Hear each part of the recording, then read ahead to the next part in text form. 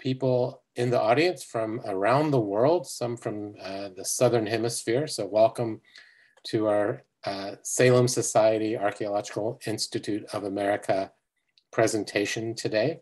My name is Scott Pike, as it says on Zoom, on my little box here. I'm the president of the Salem Society of the AIA. I'm also a professor at Willamette University in geoarchaeology. My home base is in the environmental science department. And with my colleague Ann Nagorski, we sort of manage, or mostly Ann manages the archaeology major that we have on campus.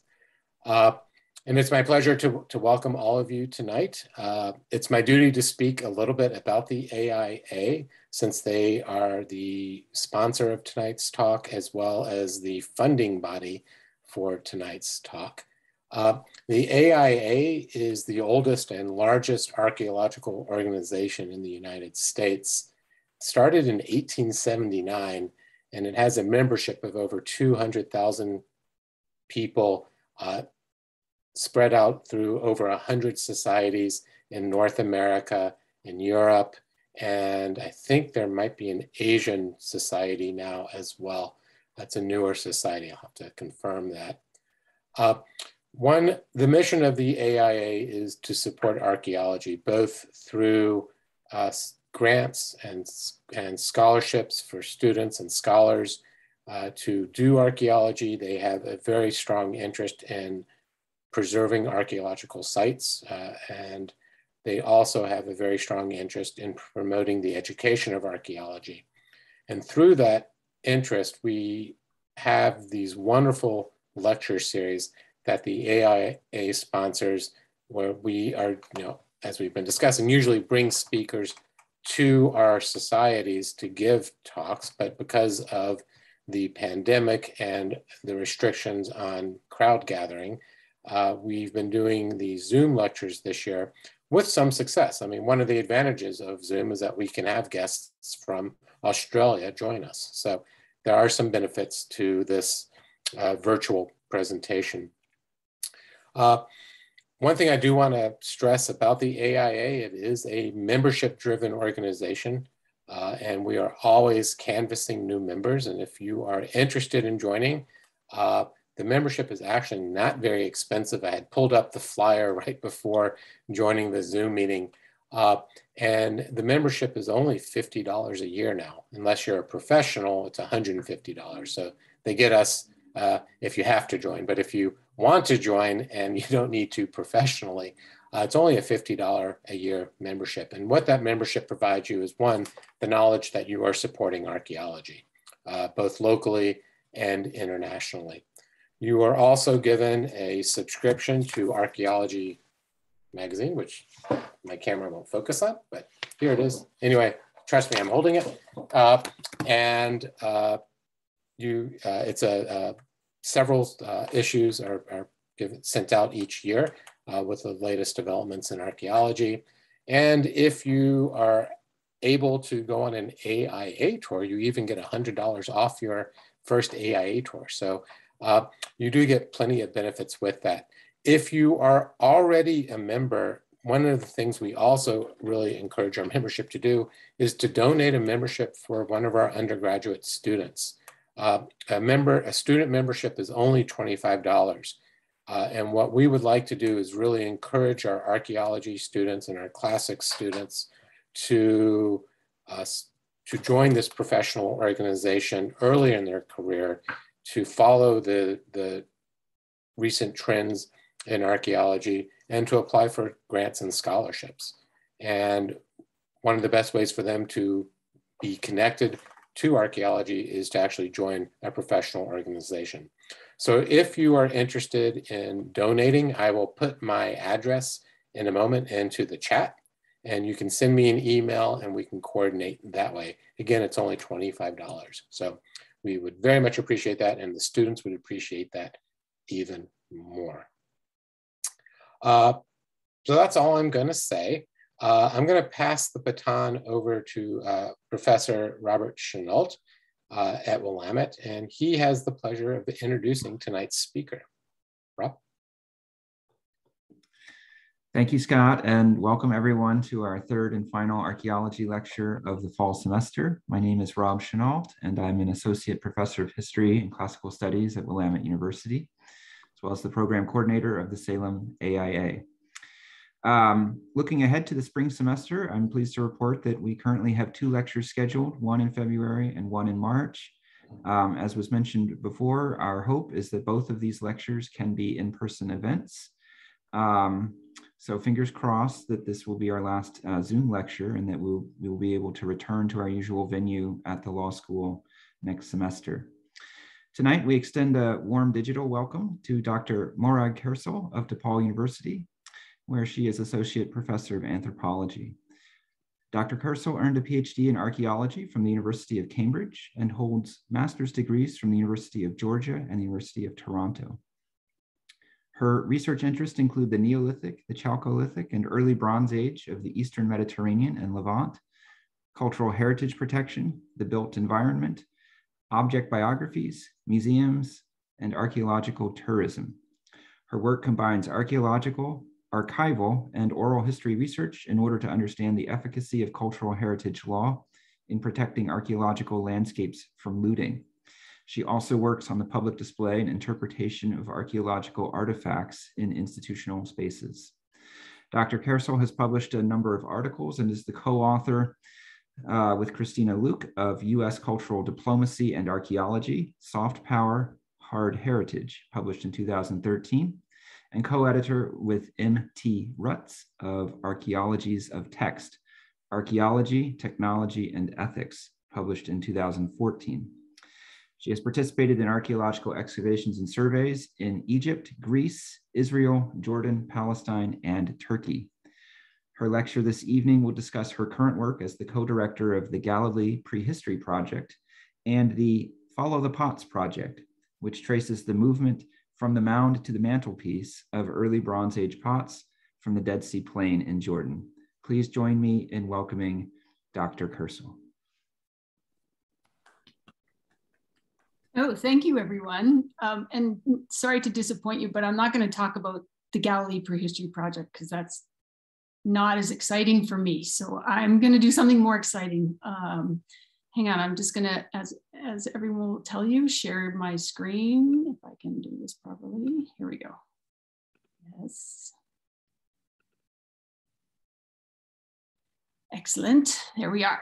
So I'm super happy to be here. Thank you so much to the Salem Society for the invitation to share some of my research. And really, I have to give it up to Rowan Barton of Willamette because I would not be here if they had not contacted me about A68S, which will become clear to all of us. But right now, only a few in this august Zoom room know what this is about. So I come to you today as a guest living and working in the traditional homelands of the Miami, the Kickapoo, the Peoria, and the Three Fires Confederacy of the Ojibwe, the Ottawa, and the Potawatomi. The city of Chicago remains a contested land in the Pokagon Band of the Potawatomi per the 1833 Treaty of Chicago, and they continue to claim legal rights over the lands. To support First Nations sovereignty and self-determination and education, I encourage you to donate to the Institute of Prairie and Indigenous Archaeology at the University of Alberta to support their important work on bringing the children home. So as Rob mentioned, I do archival, I'm an anthropologist, so I do ethnography, I do archaeology, I do all kinds of things, but I have to start with a few disclaimers. And I know that someone in that audience is already laughing at my hands because I also speak with my hands. So I'm just gonna out myself now before Sarah does.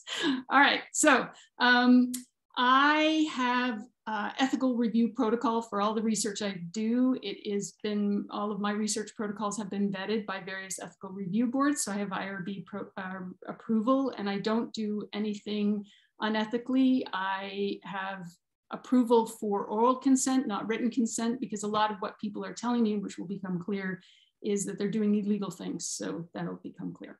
I've also tried to credit all of the images I'm using today, so that there is no copyright infringement. hopefully, I think there are a few images of human remains. I never show our ancient ancestors without careful consideration, but I work at a looted cemetery site, and it's very difficult not to show them because they are littering the surface, which will also become clear as we go through this. So this is an inclusive approach, one big group project, which I'm convinced archaeology is, and no one can convince me otherwise. That includes archaeological evidence, archival documentation, interviews, and aerial surveys. So we've been using UAVs or drones, as they might be more commonly referred to.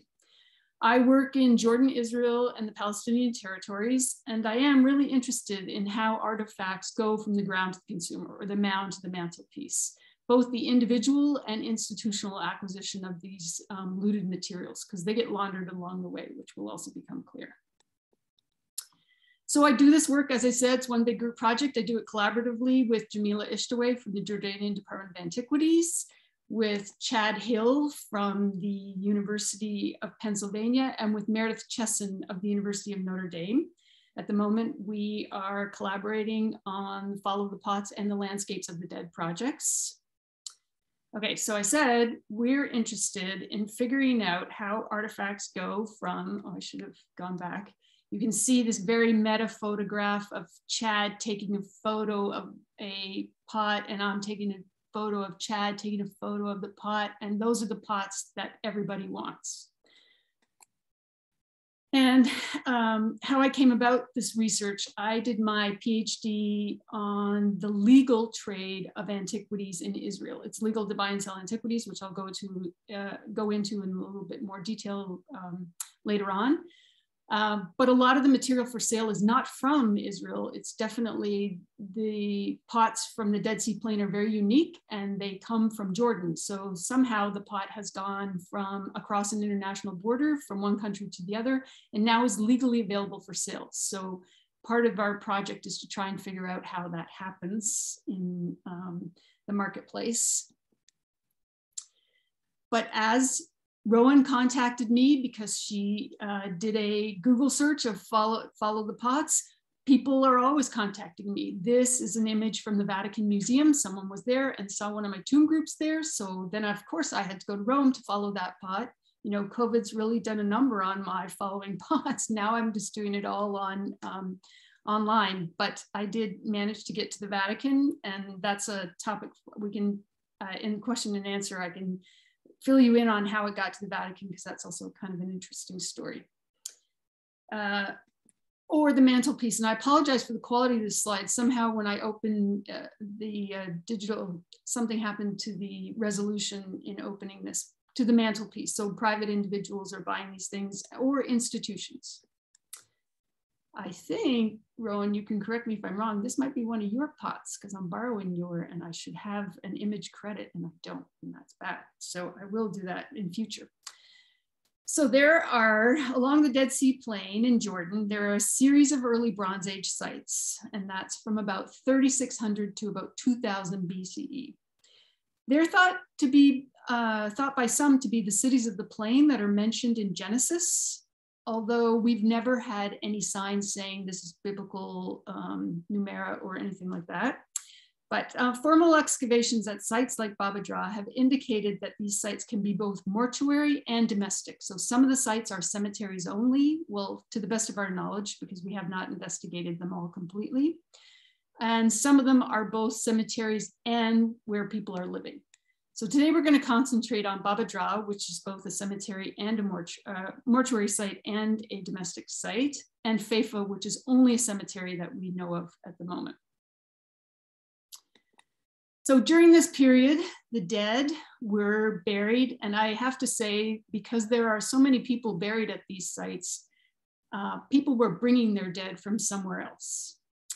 And at these sites, the dead are buried in a secondary context. So they are defleshed somewhere else, and then their long bones and their skulls are brought to the sites and buried in cis tombs. And you can see in this reconstruction by Eric Carlson, a cis tomb, which is a stone-lined tomb that has slabs on top. You can see the pile of crania and then the long bones. And then you can see the pots just around them. So they're buried with grave goods as well.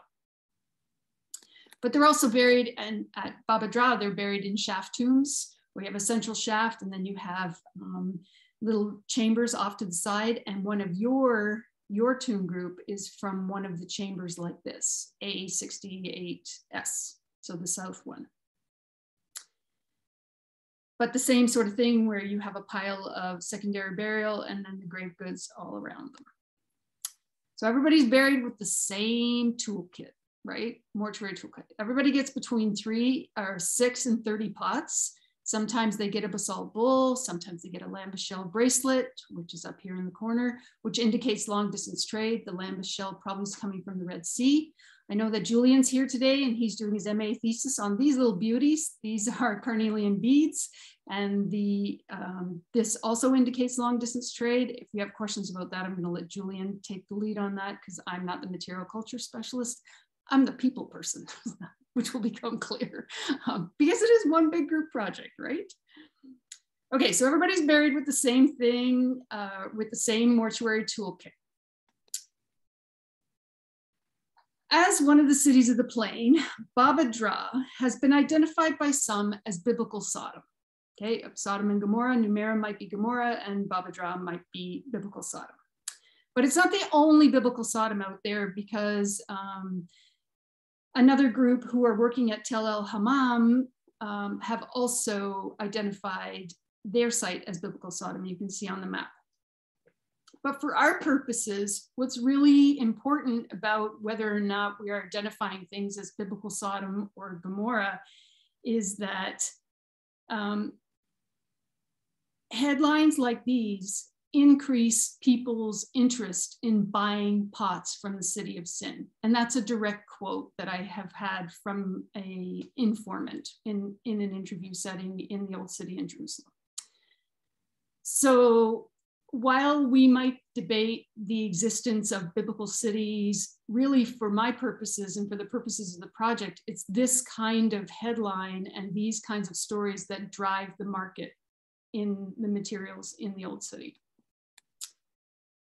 Demand for these artifacts, and you can see some of the pots here, leads to looting at a site like Baba Dra. And this is an aerial photograph from the drone. You can see all of those holes.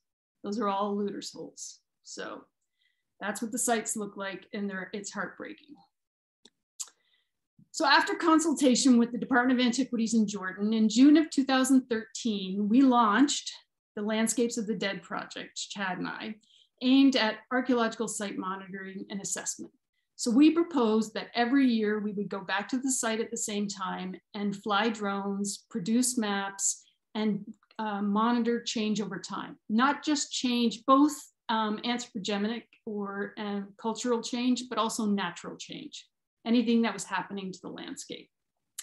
At the same time, I would do pedestrian surveys and also ethnographic surveys with people who were interacting with the landscape, but also with buyers in the Jerusalem market or in the licensed market in Israel. So Chad, who has been a model airplane enthusiast and a camera buff since he was a kid, in our first year built all the equipment. You can see the GoPro on the front doing the video feed, and then inside the body of the plane, we have a Canon S100 pointing straight down, and it's taking an image every 2 to 3 seconds. And then Chad at the end of the day goes back and stitches it together, and we can look and make sure that we have a complete map. And we can also see, we can look for anomalies, which we have found. Sometimes I get to hold the plane. All right, so here is footage from the drone. We have upgraded to a DJI Phantom. So we've been a beta tester for a lot of their models because Chad's really into this kind of stuff. And we crashed that last one. So, you know, we have moved up from handmade to store-bought. So that is the site of Faith that we were flying over. So between 2013 and 2014, there were 34 new holes at the site, and you can see them marked in an X here on our digital elevation model. Between 2014 and 15, there were only 3 new holes. And so we had been working with the Petra National Trust on an outreach program called Why Looting Matters with their scout troops, both boys and girls. to talk to people, both younger people and their parents, about why looting matters and why we shouldn't be doing it and how they interact with the sites. So we thought our program was working, but sadly no, because the next year there were 24 new holes. So we don't really have an explanation for why, but we now have a total of 61 new holes at the site. So looting is ongoing, and the Department of Antiquities, because I know you're all wondering what they're doing about it, they are absolutely always trying to stop looting at these sites. But the networks for the movement of antiquities are so entrenched and they're so community driven that sometimes it's beyond them to stop the looting. But let me just quantify this for you. So if we have 61 new holes, and I told you that everybody's buried with between 6 and 30 pots, that could be as few as 366 pots or as high as just over 1,800 pots, with a low estimate of around $10,000, because each pot sells for between $50 and $150, to a high estimate of $275,000. So there's money to be made at the site, even though I know when you were looking at the DEMs, like here, you're wondering if there's anything left to loot here, but there is, there really is. So since 1989, and that's when this looting really started in earnest at the site of Feifa, we've documented over 3,700 pits, which means between 22,000 and over 111,000 pots. Looters make between $4 and $7 per pot, right? So Neil Brody has done a lot of study on how much looters make, and it's usually less than 1% of the eventual sale price. The pots sell between $30 and $150. So in Jordan, looters from the number of pots could make anywhere between $88,000 and $777,000 since 1989. But in the marketplace abroad, it's a whopping $670,000 or $16.7 million. And that's just for these pots, which only a mother can love, or a Rowan Barton, or a Julian Hirsch. There's not many people who love these things, or Meredith, as much as we do, but because they have that biblical connotation of Sodom, they're hot sell ticket items. So sometimes Chad and I encounter people in the field, and one day we were setting up our targets for our drone flyover, and off in the distance that we could see this dirt flying up. And I said to Chad, that can't possibly be what I think it is. And we work in the field with a Department of Antiquities representative, and that day our department rep, Jihad Darwish, his car had broken down on the highway, and so he wasn't with us in the field. And I will say, I have all of my materials translated into Arabic, but my Arabic, if I'm doing an interview, I usually have a translator with me. So we walked over, and sure enough, there were two looters. You can see the other gentleman in here, and then this guy. And in our pidgin Arabic English, he asked if we were there to loot because they could help us find a good spot. And we asked what they were doing. I will say, as an anthropologist, my first alliance is to my informants. It's not my job to have them arrested, but it is Jihad Darwish's job. So in true Landscapes of the Dead fashion, we had forgotten something that belonged on the drone. So we had to drive back to our base camp. And so we left the looters there, but we called Jihad to tell him that they were there. And in the interim, he arrived and he had them arrested. They spent the night in jail, and then they were back out there the next day. In question and answer, we can talk about deterrence, but in deterrence, because the laws are not, anyway, we can talk about that. But they told us, they use the same tools as everybody in other places. I'm sure if you work in Italy or in Greece or in Central and South America, you've seen these tools, usually a pokey tool. They told us that they look for these big black stones, and these are the markers of where graves will be. Now, whether the stones, which are not local to the area, were upright and standing at some point, I don't know, but that's what they're looking for. And then they take their tool and they poke holes into the ground, and they're looking for the capstones. this is, not easy work. Those capstones are huge. And so it takes a lot of effort to dig down into one of these, remove the capstone, and get the grave goods. I'm here to tell you that if you walk on this landscape, you will see humans everywhere because they don't take the humans. They rarely take the carnelian beads or the lambichelle bracelets or anything else. They really only want the pots. And that is all related to consumer demand, which I will talk about. So that day, those guys had recovered 3 pots. And there's Jihad, who had confiscated the pots, and they were then deposited in the museum at the lowest place on earth, which is the museum, the regional museum for this site. All right, so we took the opportunity to ask them what happens, like when they find a pot, what happens? So they told us that big black cars from Amman come to the site every couple of weeks and will buy their pots. So they know that from the big city of Amman, and also sometimes from Kerak, which is the next closest big city, that there's a steady purchaser who will come and pay them the $4 to $7 for the pots. So it's not wasted effort because they know that these things will then move somewhere else. So the people in the black cars take the pots to formerly licensed dealers in places like Kerak and Amman. In 1976, Jordan banned the trade of antiquities. So it's no longer legal to buy and sell antiquities. But if you are Jordanian and you own some, you can register your collection with the Jordanian government and you can keep them, but you can't sell them and you're not supposed to be buying any. So once the pots are in Amman, they might end up in private collections because we really, as researchers into this, have no idea about the private sale of things because collector to collector or dealer to dealer, there's no record of that. And so there's a whole hidden market out there. So they might end up in Jordanian private collections, or they change hands again on their way to places elsewhere in the world. So I put this handy dandy little model together in the direction of movement from the mound to the mantelpiece. And you can see like down at the bottom, those are all the looters. And this is for the region in general, not just for Jordan. But there are lots of hands that the material could pass through. And for our purposes, what's really important about this, this diagram is that these folks down here never come into contact with the people at the top. So they rarely ever there's never really direct sales.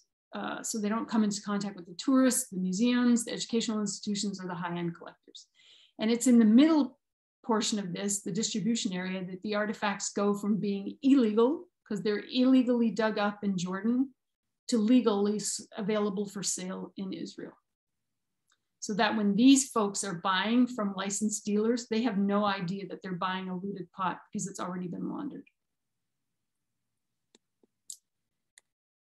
When I started this research, people told me, and there's this prevailing sort of tall tale about how diplomats are moving artifacts and they're all moving in diplomatic pouches.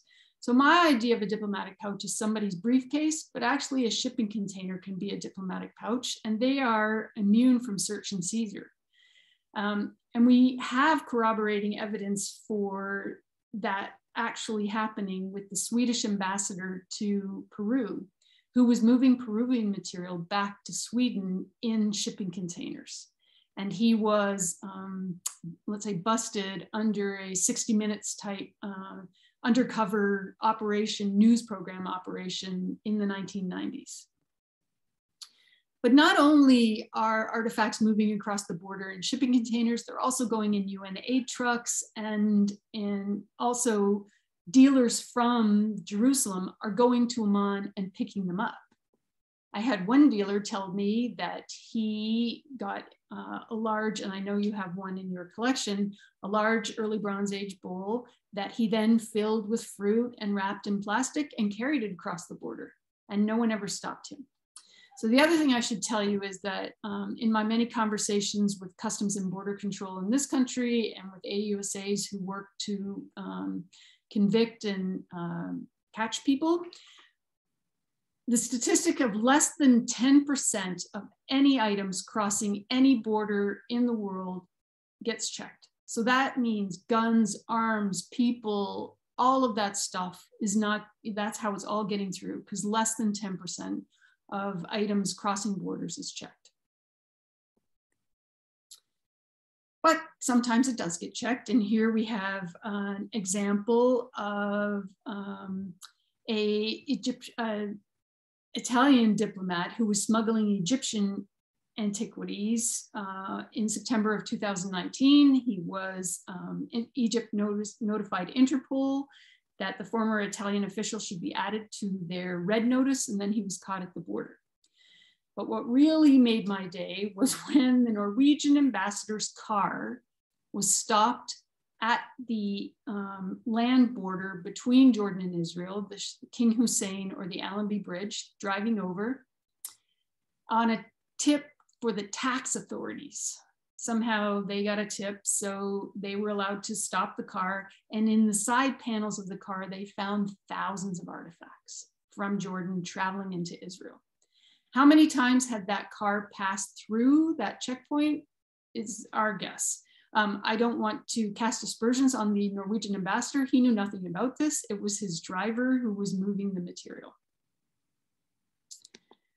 All right, so how does this work, the laundering bit? Because this is actually, when I wrote my dissertation, this was my eureka moment where I put together how these things were going from the ground to the consumer.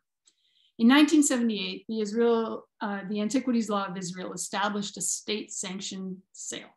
So you can apply to sell artifacts, you pay a fee, and you set up shop. So today or tomorrow, any one of us could buy an antiquity from a licensed dealer in Israel. We can receive an export license, and we can legally take home our piece of the Holy Land. It's all legal. In the 15 years that I've been doing this research, or probably closer to 20 now, it's rare that I've met a tourist in the Holy Land who doesn't want a keepsake of their adventure. And typically, you know, that's a floating Last Supper pen or whatever, but sometimes it's an artifact, you know, that might have been held by someone from the Bible or from a site mentioned in the Bible. Under the 1978 law, the only way that artifacts should enter this market is if they predate the 1978 law. So they should already be in dealer collections, and the dealer has to provide an itemized inventory to the Israel Antiquities Authority of their holdings. Or if they're part of a family collection, so if you are the grandson of Moshe Dayan, who was one of the biggest collectors of antiquities out there, and he left them to you, you could sell them to a dealer if you didn't want them anymore.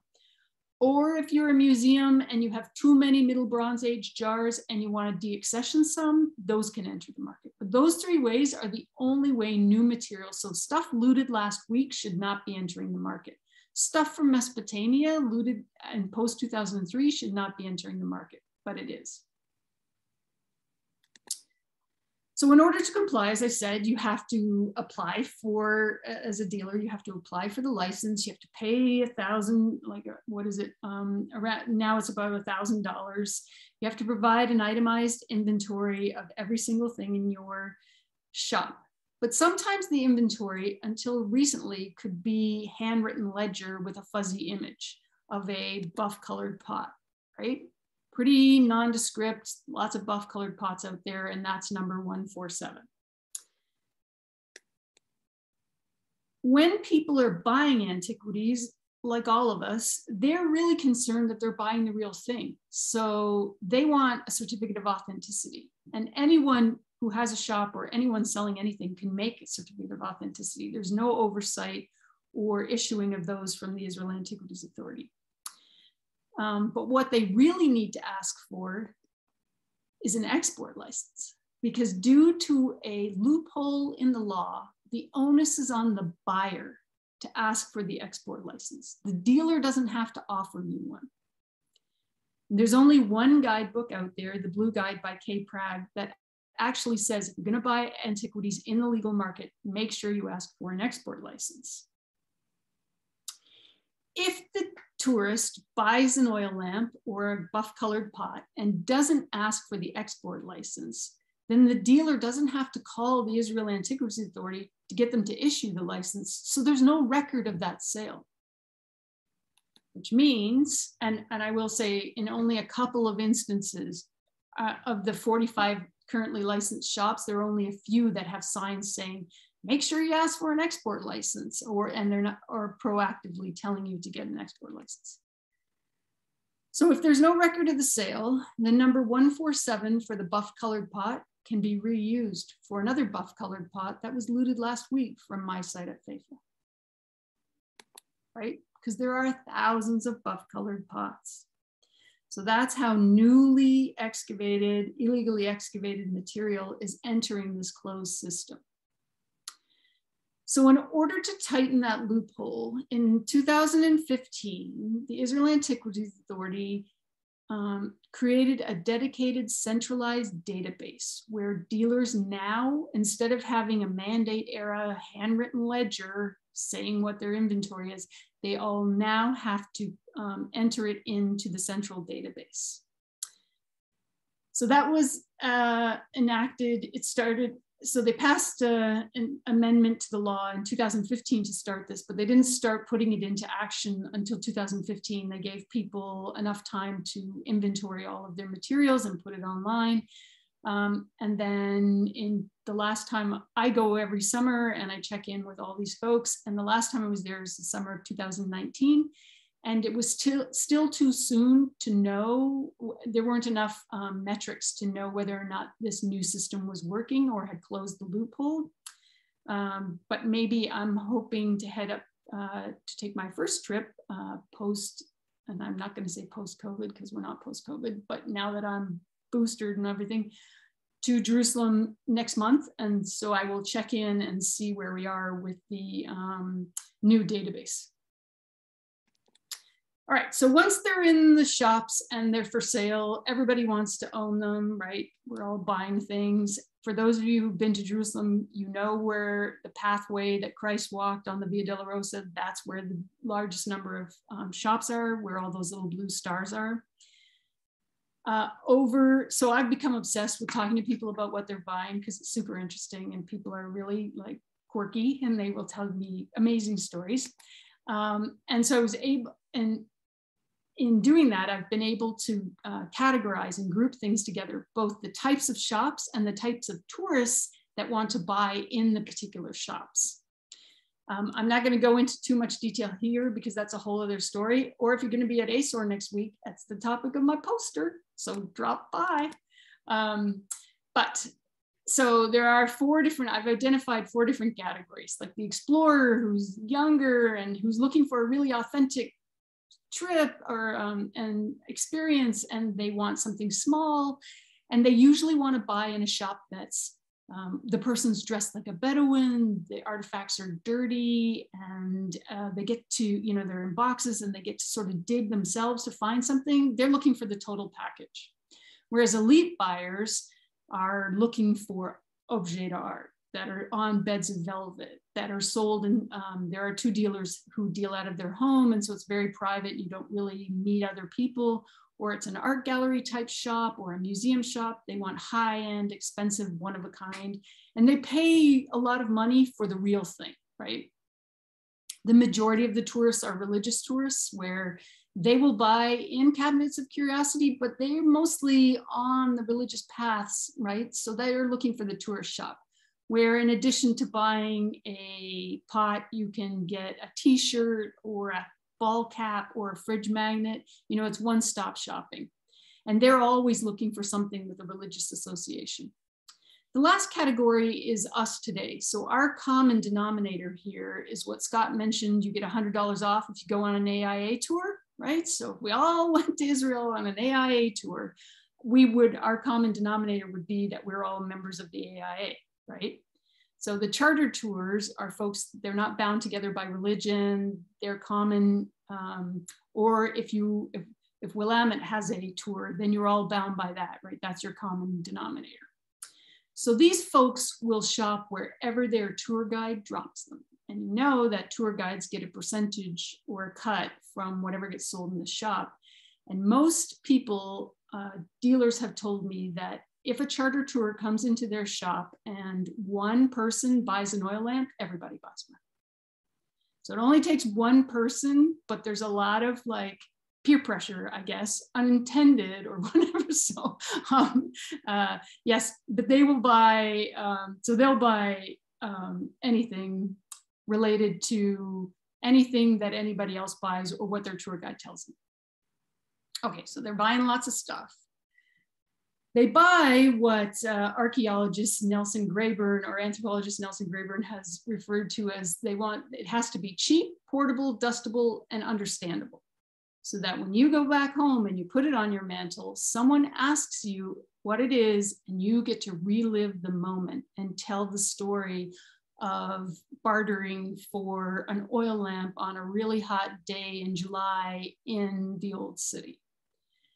And I mean, it's really this memento of this moment. And if there is a biblical association, all the better, right? And this may have come from the site that, Abraham was at.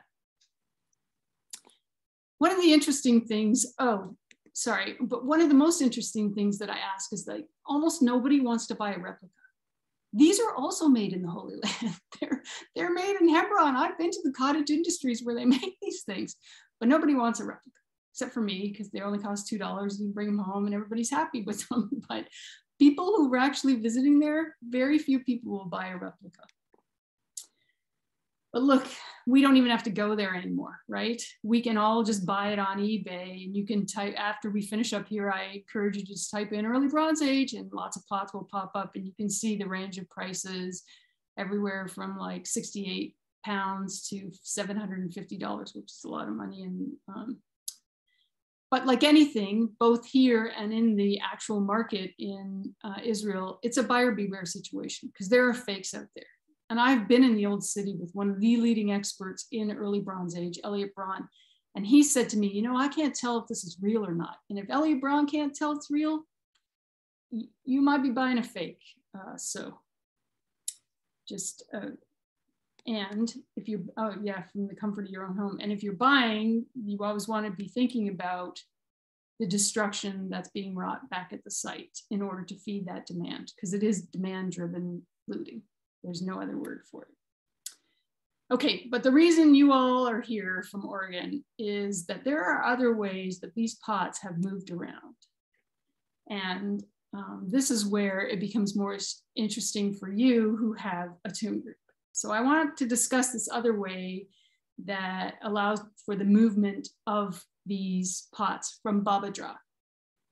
So between 1965 and 1967, Paul Lapp, who you can see here, under the auspices of the American School of Oriental Research, now called the American Society of Overseas Research, excavated a number of tombs at the early Bronze Age site of Babadra.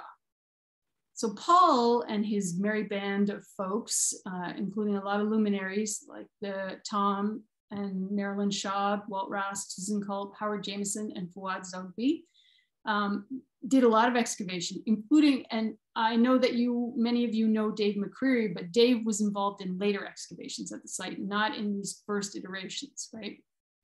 So this is pre-67 more, just to situate us. And this is the pot that started it all. And I know that you have one that's similar, not with that little thing on it, but with the punctuated rim.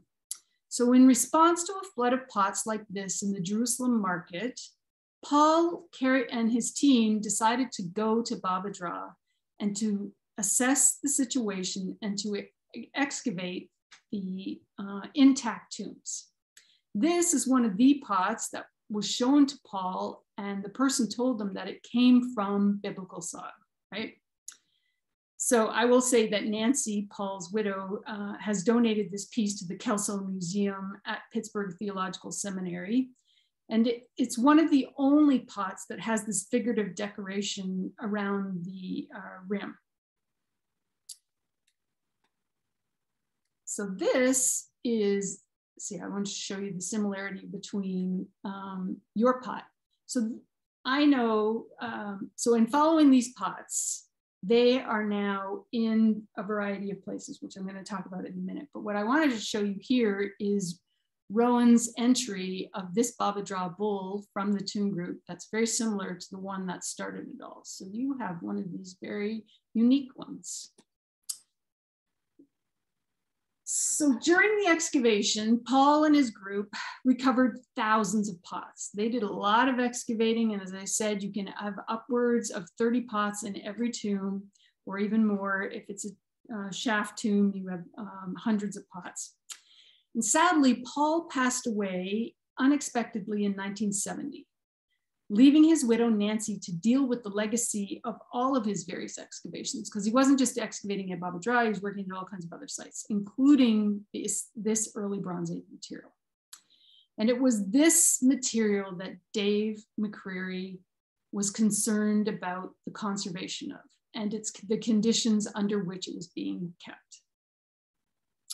So what was Nancy supposed to do with all the uncurated, unexamined, and unloved pots from Baba Dra? There are thousands of them from the 1960s.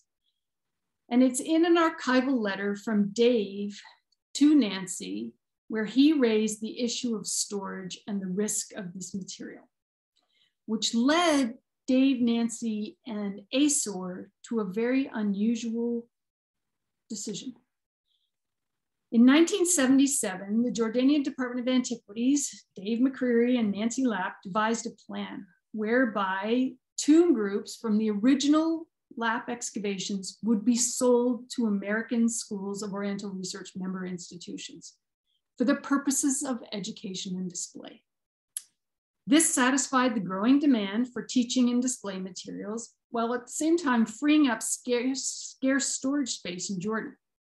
For the government of Jordan, you might wonder, what was their impetus like? Why would they agree to this? This is their cultural heritage. Why would they agree to sell it or to allow it to leave the country?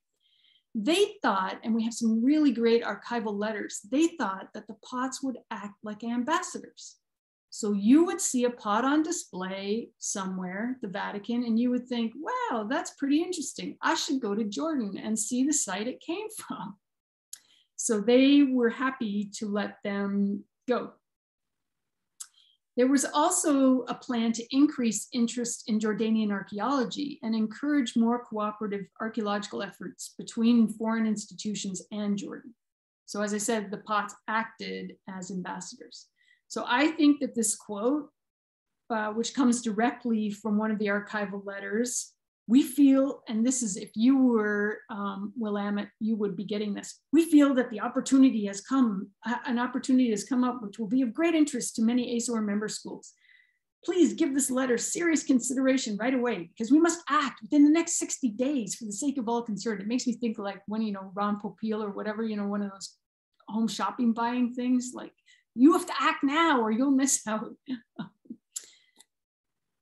So for anywhere between $100 and $1,500, institutional members of ASOR were offered tomb groups from chambers and charnel houses. And the ASOR decision makers like Nancy and Dave chose institutions based on a wide regional distribution. There's an amazing archival letter where basically Nancy says, everything is not going to end up at the Harvards and Yales, and it has to go to small seminaries. So that's where our smaller schools. Many of the successful institutions were small seminaries and liberal arts colleges, ensuring that the access to material from, that there was access to material for students from Australia, from Canada, and from the United States. 24 institutions received group, and a further 15 were unsuccessful in their bid to try and get one. The obligations for owning or for getting one of these tomb groups were the following. So the tomb group had to remain intact. You couldn't divide it. You had to keep it all as one. The pots should be publicly displayed with the proper attribution. They should be available for study to those responsible for the publication of Baba Dra. And I will say that was Walt and Tom, and they did publish in 1989 the results of the 60s excavations. And the charge for the collection had to be paid in a full and timely manner. So there was nothing about selling. It was all these euphemisms for the exchange of money. This was one of my best finds in following the pots. At the McCormick Seminary, they have A65 West, And they have their tomb group in their coffee table in their lounge. You can see the original excavator here and the pots in situ with the people, and then the pots from their tomb group around it in their glass-topped coffee table. Awesome. I thought I was going to McCormick to see it in a display, and I did not realize it was going to have coffee. There was a no questions asked return policy, and that turned out to be a good thing because the Lowy Museum at Berkeley decided they didn't like their pots, and there are also great archival letters about from the curator who felt duped because they were sent miniatures, which are very rare, but they wanted to know why anyone would think these were displayable. They were awful. They were too small and no one could see them. So they sent them back, and I'm happy to tell you that Andrews University loves their miniatures, so they have them on display. So as part of this work, I have been trying to track whether or not these pots are in their original locations. Because one of the arguments that is made about selling antiquities is that once they get sold, we never know where they go. And then science changes and we can do residue analysis, but we no longer have access to the original materials. So if we know exactly where these 24 tomb groups are, then we maybe can think about distributing, and I don't mean by selling them, I mean maybe distributing them to other educational institutions where they can be used in classroom settings. Because as someone who teaches, we don't have a tomb group at DePaul. There are 3 tomb groups in the city of Chicago, but they're on the south side, and so I have to get my students to come down to the south side.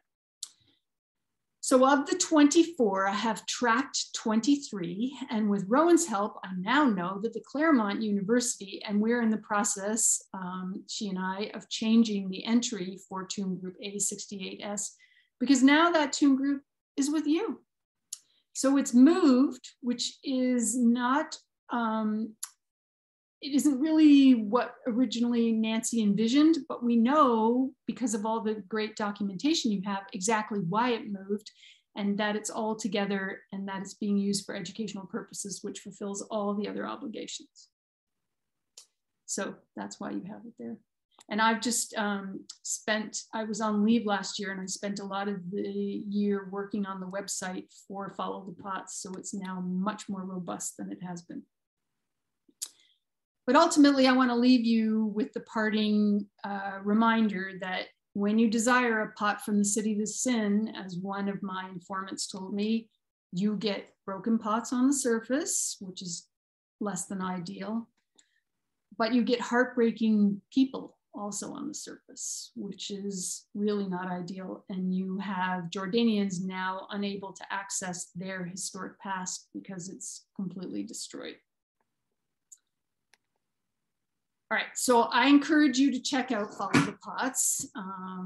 So followthepotsproject.org. You can click on any one of these things and it'll pop up. You can also click on more information on all the other stuff we're doing. See, this is why we got people coming, because I'll post it on Facebook. I have a pretty active Follow the Pots Project Facebook page, which disseminates lots of information, but I thought the poster was so great, I wanted to put it up there. And this Facebook page was recently described as a nerdy Facebook group with a lot of cool content. So if you're about that, come on down. I'm also pretty active on Twitter and use the hashtag Follow the Pots. And so, and I do this because this is how people find me and tell me, oh, I was at the Vatican. Oh, I was in Belgium and I found a tomb group. Oh, I was here. And so I'm super happy to have the social media as one of my outlets now. All right, so I'd be nowhere without the kindness of strangers, and people agree to talk to me all the time. I'm always badgering people and I really appreciate it. And especially the communities of Feifa, Safi, and Masra, where we've been hanging out. Sadly, Tom and Walt and Marilyn have all passed away, but I had great pleasure to meet them in earlier days. And Nancy, who was in her 90s, is still a firebrand, and she's amazing, amazing font of information. We've worked with lots of other folks, and I'm really appreciative. You can see these are all big looters pits that folks Jamie's standing next to. And none of this research is free. So I have to thank my many sponsors because I've been very lucky to get to have support for this research. And as I said, we've usually been a beta tester for DGI different phantoms. I also want to do a shout out for the Vintage Radio Control Society because Chad has been a member since he was 5, and he gives a lecture like this to them. And I think they never thought radio controlled planes would be used to monitor looting in Jordan or to monitor site change. But I think they find it pretty interesting. And then I'm going to leave it there, and I would be happy to answer any questions that you all might have. And I'm going to stop sharing. I'm going to stop sharing my screen. Yes, stop share. There we go. Yeah. I'm going to mute myself. Thank you for all the little hands. It's very heartwarming. That was pretty cool. So anybody who has questions is more than welcome to start. Yeah. I'll ask a question. Great. Thanks. Yeah, hi, I'm Ann Nagorski, and I'm the curator at the museum that's been working with Rowan on this project. And it's really great to see how much she's been able to discover. And I thank you for corresponding with her about this.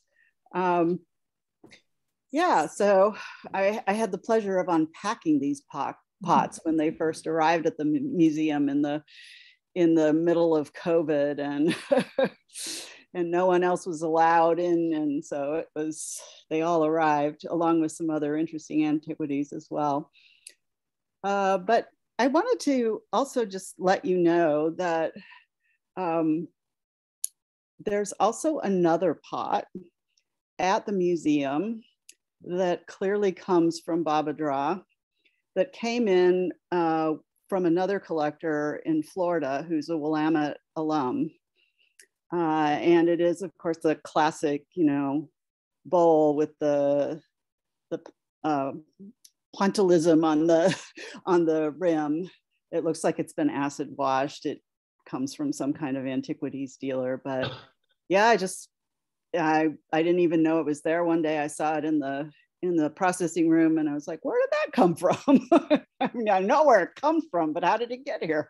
So we do have another one that you might want to consider at some point. Yeah, thank you so much. Really interesting. Thanks for that. I will follow up with you or with Rowan to figure out what it is or when it came into being and where the person, because that person, it would be for me really interesting if they bought it in Jerusalem. That would be super interesting. Yeah, we can probably ask about that. I mean, because it's not legal, it's not illegal, and so it's usually people are very willing to say, oh yeah, I bought it and I've spent blah blah blah. One of the other things I found fascinating that Rowan uncovered that I didn't know much about, because they also did some interviews with Dave McCreary, was about your earthquake. And I don't want to out it because I know they are going to write it up so we can put it on the Follow the Pots page, but that's super interesting as well. So the pots have been broken in recent times because you suffered, or California suffered an earthquake, and then they were glued back together, which is super interesting, sort of, if you think about the lifetime of that pot, what it's been through. Yeah, no, it's interesting because we were able to confirm that by some analysis of the glue and discovery of different types of glue on the pots. So yeah, Rowan has done a fantastic job, and I don't think she's done yet. Still more to discover. So I am, if you don't mind, I am curious, are the ceramics and the pots that we're looking at of local fabric material, are there any imports from other regions as far as clays and styles? Are they just specifically local to this region? So excellent question. And I will say, so one of the failings in archaeology, and I'm just going to speak about Faifa right now, which has really been my area of interest, and Meredith has really been more Babadra, is that while Tom and Walt did some excavations at Feifa of 12 tombs in '89, and you might think, is there a correlation with their interaction with the landscape and the start of looting? Right. We as archaeologists should be thinking about that, right? Yeah. But that stuff has never been published. So that's one of the things that we're committed to doing, is doing the legacy publications. And Walt and Tom had an NEH, and they did do provenience analysis, but we are in the process of unpacking, and we have an archival project to figure out where all the notes are. So I can't really answer that question right now. So I don't even want to speculate, but maybe, I know Julian's been doing a deep dive, and if maybe he has something to add, he could jump in. Not to put you on the spot or anything, Julian, but you may have come across something. Oh, I only do beads. Right, that's fine. Okay, so basically, Brian, no one can answer your question because, first of all, we as archaeologists should be better about publication and doing publishing, and we haven't been. And Meredith's not here to answer the deep dive about Baba Drop. Well, and to be honest, I mean, ceramics is both the boon and the bane of archaeology. There's so much of it everywhere.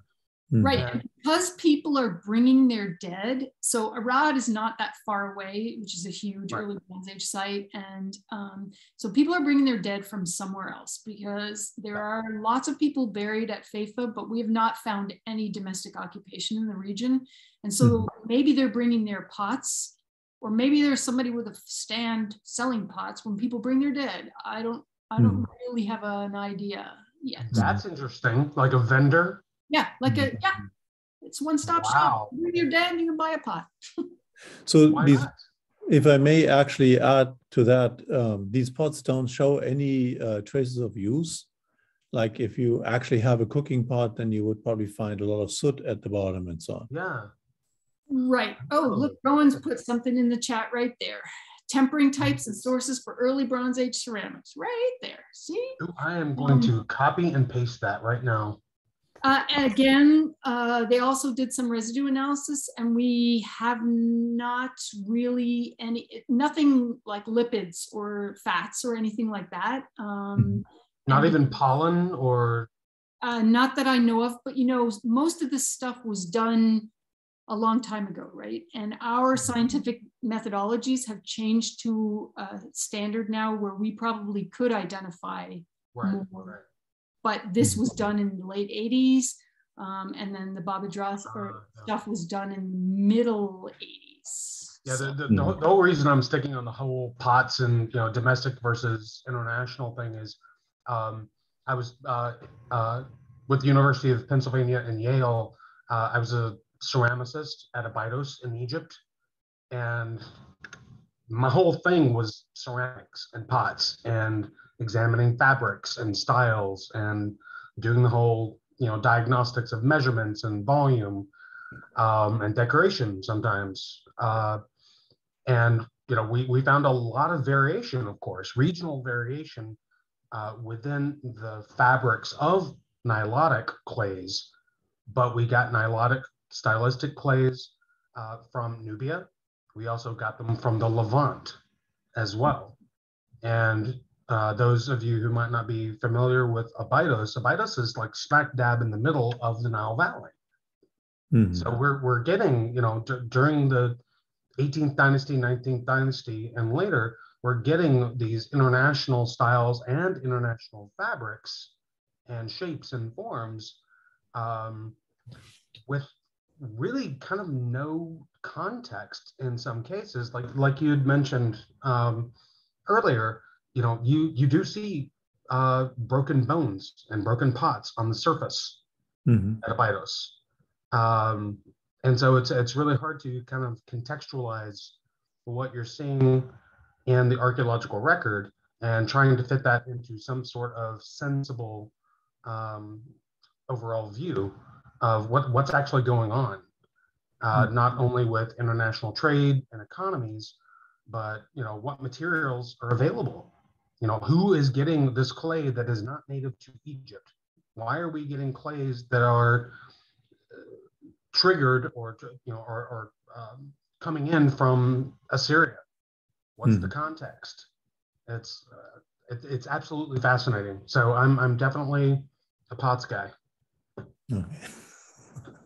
So did I answer Sarah's question about the resale of looted materials? Sure. Okay, so Sarah's curious about the resale of looted materials among consumers, like after it ends up in somebody's mantelpiece, what happens to it later? Is there any way to trace how it circulates among consumers, families, examples, or do these pots lose meaning and turn into junk that gets discarded? Great question. And it's rare in my experience that I have been in a Jordanian family's house where I haven't seen one of these pots. And I think they are still moving within families because they're still treasured, cherished things. But the longitudinal aspect of this study is such that, most of the people that I've spoken to about what they bought in the old city, it's been since 2015. And so to follow up with them now about what to do, that's something that I'd be interested in knowing what happened to it when, if somebody passed away, or is it just junk? And I think a lot of times it is just junk because they're not very beautiful pots. And for people who haven't traveled to the area, or maybe somebody who's not that interested in the Bible, they don't have as much meaning. So I think, and I will say, when I was doing my PhD in England, I worked at the Save the Children charity shop, and we didn't get any Baba drop pots, but we would get artifacts that clearly people didn't know what to do with, and they wanted just to donate them to a charity shop. So. I go to a lot of estate sales, and I find especially South American and Middle American artifacts there. And I know that Andy Gorski has found Mesoamerican spindle whorls and stuff like that in resale shops as well. So you can find all kinds of things that clearly are not meaningful to the descendants of the people whose stuff is sold at those estate sales. And so they just end up, and maybe people know what they are and maybe they don't. Excellent question about basalt vessels. So there aren't very many basalt vessels in the tombs. Usually there's only one, and they're not in every single tomb because the basalt is also not local and it's pretty heavy. So it's prestige. And I live in my household with someone who wrote their PhD on basalt vessels. So talk about these things all the time. So I have not seen as many basalt vessels in the marketplace. And when I see them, same with the lambus shell bracelets, because I'm here to tell you that the most intriguing thing that people are buried with are those lambus shell bracelets. They're gorgeous. I mean, they fit on your wrist, and they're usually have some incised design. They're gorgeous. I have visited the same dealer since 2002, and he has the same lambus shell bracelet that he has dropped the price of every year. He still can't move it. So if you're a tourist, you're not going to buy a basalt bowl because they're really heavy. You don't want a lambus shell bracelet for whatever reason. Nobody except for Julian loves the carnelian beads, which is unfortunate because they're also pretty spectacular. It's really just about the pots. And so I don't see any of the other materials moving around.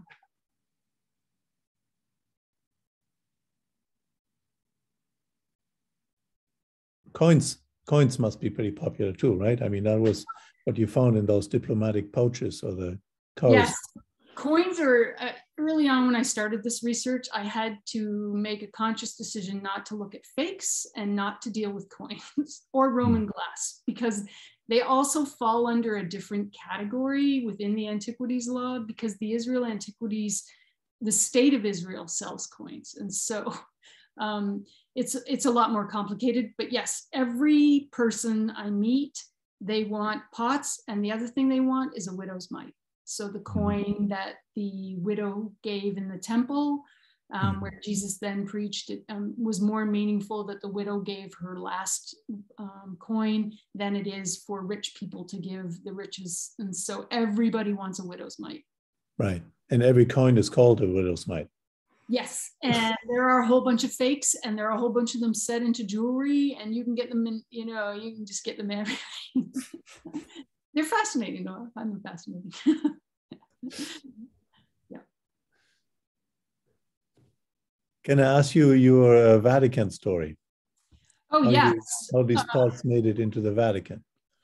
So, yeah, so somebody sent me that image and said it was actually Jamie Ullinger, who is a bioarchaeologist who has studied the early Bronze Age people from Baba Dra who were excavated in the 80s and 90s. So Jamie was in the Vatican and she said, wow, I saw these pots. I took a picture. And so I was in Italy and Rome. Well, first of all, I used all my connections to try and get to the curator of the Vatican to figure out why, you know, to look at their archival documentation. And unlike everybody else who goes to the Vatican who wants to see the Sistine Chapel or whatever, I was alone with my pots for a really long time because nobody wants to see those. Those pots were donated by the Pontifical Biblical Institute, which is in Jerusalem and is in, I don't want to say a satellite, I don't quite sure what their relationship is to the Vatican, but they do have a relationship, like I don't know how direct it is. They were donated to the Vatican Museum to commemorate John Paul II. So I saw them for the first time myself in 2018, and then I was in Jerusalem in 2019 following up at the PBI with one of their curators there, and we were about to do a deep dive into all of the information, and then COVID hits. So that's something else I will also follow up to figure out why the PBI decided that I'm sure it has something to do with the biblical Sodom. It has to have something to do with something related to the Bible. Why they would, because they have a very extensive collection of all kinds of interesting things. Why would they give a Baba Dra tomb group? So I'm still doing a deep dive on that, but always happy to see them in various places. What about the Museum of the Bible? Wouldn't they have lots of those tomb groups? So I have a little section in my talk on the Museum of the Bible, but I had to take it out because I know I get too excited and I spend way too long on it. Because today I just talked to you about the average tourist, right? I didn't talk to you about institutional buying or individuals like Steve Green, who in the span of between 2009 and 2014 bought 40,000 artifacts. 40,000 artifacts, many of which were from that legal market in Israel. So I've been doing this research since 2002. And in 2011, I noticed something weird going on in the market. And people wouldn't really talk to me the way they used to. I have lots of connections and people I've cultivated relationships, and nobody really wanted to tell me what was going on. And I noticed there was a lot of textual material that was for sale, a lot of incantation bowls and stuff from Mesopotamia that I'd not seen before. But I just couldn't get a handle on it until I was at some academic meetings, and Candida Moss and Joel Baden gave a talk on their book, Bible Nation, which if you haven't read, I highly recommend. It's not just about the Museum of the Bible, it's about Steve Green and his evangelical mission to build a museum, but also to change curriculum in Oklahoma and all kinds of things. And they had sat down with him before the museum opened and talked about, did an interview. And that's when he told them that he had purchased 40,000 artifacts, which if you know the story, he bought 13 Dead Sea Scrolls, which now turn out to be fake. But those were probably purchased in the market in Israel because it's a very comforting market in that it's legal. And so you can buy these things. And then overnight, I think it was 2013, all of the Mesopotamian material in the shops disappeared. All of it, gone. And I think that coordinates with the seizure of the cuneiform tablets that had been falsely imported, imported under false pretenses into the United States, which Steve Green / Hobby Lobby, because it's hard to parse out who's who and what the relationship is, had to forfeit 4,500 artifacts, but also $3 million. So he was part of a civil forfeiture case. And then you get the whole, also the materials that he had to forfeit were purchased from Israeli dealers, but in UAE. There were all kinds of red flags. And I mean, if I was spending that kind of money, I certainly would be doing more due diligence, I'll tell you. So, and then just recently, you probably saw the news about the Gilgamesh Dream Tablet, which was donated. You know, the thing about Steve Green is that he builds this museum, and then there's this active sort of tax haven for him where he buys antiquities, he builds a museum, he donates them to the museum, and he gets a tax write-off. So, you know, there's this like circle. So the Gilgamesh tablet was on display on loan to the museum, and it was also seized by Customs Border Control. And then there was also a forfeiture case, and they are now, Steve Green, suing Christie's, who sold them the piece. So it's very complicated, and yes, I could go on and on. In fact, I've written an article about it because it's just so fascinating. It's just like, oh my God, can you believe it? No. So could you actually see an uptick in activity when somebody suddenly buys 40,000? Yeah, for sure. Yeah. Because usually the markets, you know, it depends on tourism, right? It's a good year, it's pretty steady, but it's not like intense. But the fact that no one would talk to me, and there was not a lot of, and you know, there are also market demands change. Like sometimes Russian icons are all the rage. One year, my early Bronze Age pots were all lit, right? And so it really depends on consumer desire. But all this textual material and all the Mesopotamian stuff was just, who is buying this? And why does every shop have it? Usually some shops have higher end things, and some shops have lots of oil lamps, but every single shop had Mesopotamian material, which is very unusual. So I could definitely see, but I could not put a finger on what was moving the market or who was moving the market. And then to discover that it was one individual buying all that stuff that was moving the market is actually pretty stunning. Yeah.